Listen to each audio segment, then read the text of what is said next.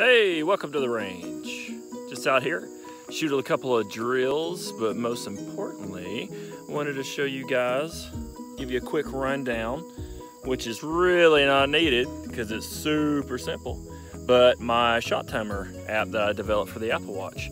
And if you haven't already, you need to jump on the App Store on the iPhone and get on that.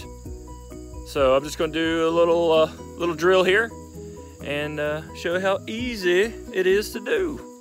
So hang tight. Okay, just going to show you how easy it is to do this and how accurate it is. I'm going to just shoot, shoot a couple of rounds at the AC zone silhouette I have set up over here, maybe a couple on the plate rack. So we're going to first just set some sensitivity levels based on your environment and your gun. I'm running some 9. It starts at 7.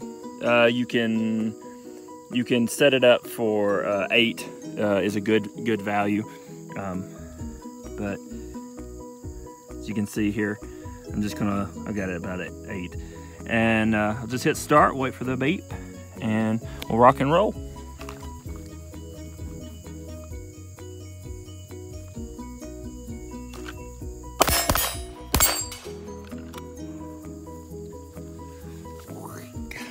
And there you can see, even at 8, the sensitivity was good enough to not pick up the shots from the steel, the reverberation off of the steel and the sound from it.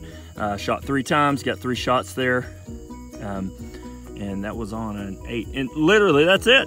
That's how simple it is to use this app. And I hope you guys go out there and get it. Help support me and the shooting world. And I hope it helps you out in your training. And the reason I developed this was I kept forgetting my shot timer when I come out to the range. I drive out here, I can't tell you how many times I did that. Drive out here, not have my shot timer. So I was forced to just kind of do a beep in my head and go at, there are some iPhone ones that beep. I really just use them for their beep because they didn't pick up shots that great. But yeah, get out there on the App Store and download it. It's Shot Timer, Shot-Timer.